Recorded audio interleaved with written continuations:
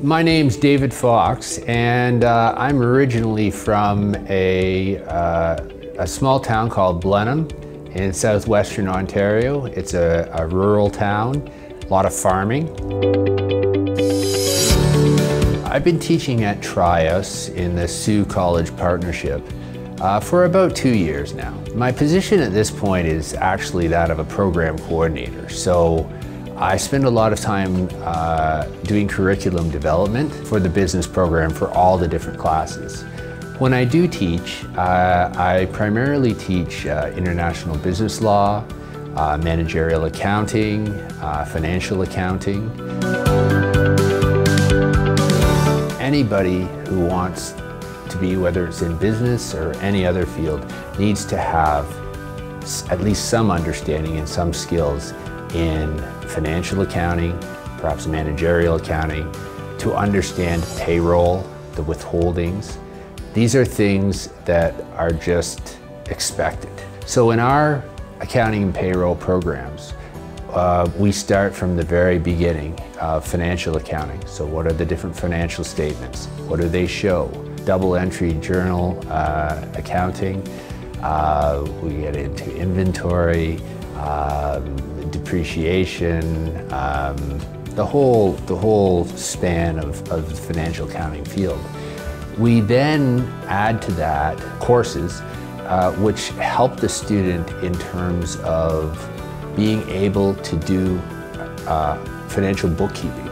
So we have Sage 50, for example, courses in which students learn to actually use the technology that they're going to use in the real world to do the accounting books, the payroll for active companies, and then produce the reports that those companies want to make decisions. We also add to that something, courses in, for example, managerial accounting, which is different than financial accounting. So managerial accounting, where our focus is the process and the cost of that process, really breaking down business processes as leaders to determine, is this the best way we can do this? It's a common misconception that you have to be very good in math in order to be very good in accounting, payroll, or tax. That's inaccurate. I grew up surrounded by education. Both my parents were teachers. I started out in law and accounting, and I did my time there. But this was always something that was inside me from growing up. And I got to a point where I said, well, you know, I've done this for this amount of time, and if I don't go into this now, I might not be able to make that switch. So I went, I got my Master's of Education, I applied, got some teaching roles, then got the program coordinator role. Whether it's an accountant or another profession, an intellectual curiosity is really, really important. So not just taking things at face value, but trying to understand them. Looking at things and thinking about them and thinking about if they make sense. And then digging in a little bit, investigating a little bit, researching to figure out is what I'm seeing accurate. We teach the accounting classes, the payroll classes, tax, and the beauty of that is if you really work at it and you learn it, you can start your own bookkeeping business at your dining room table. There is not a high barrier to entry into that.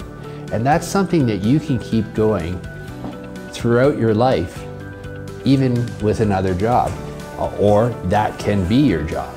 So you start with bookkeeping, you've learned how to use the software here, and then that leads into preparing basic tax returns. The government has a lot of roles for people with a financial background, be it with the Canada Revenue Agency, Ministry of Finance, the provincial government, federal government, both of them have lots of roles. Then there are, the larger accounting firms that focus on things like audit or tax or consulting, different areas of financial services. When you have these financial skills and knowledge, there's so many different directions that you can go apart from just what everybody thinks about, which is preparing tax returns or preparing financial statements. One thing I love about teaching is I love the students.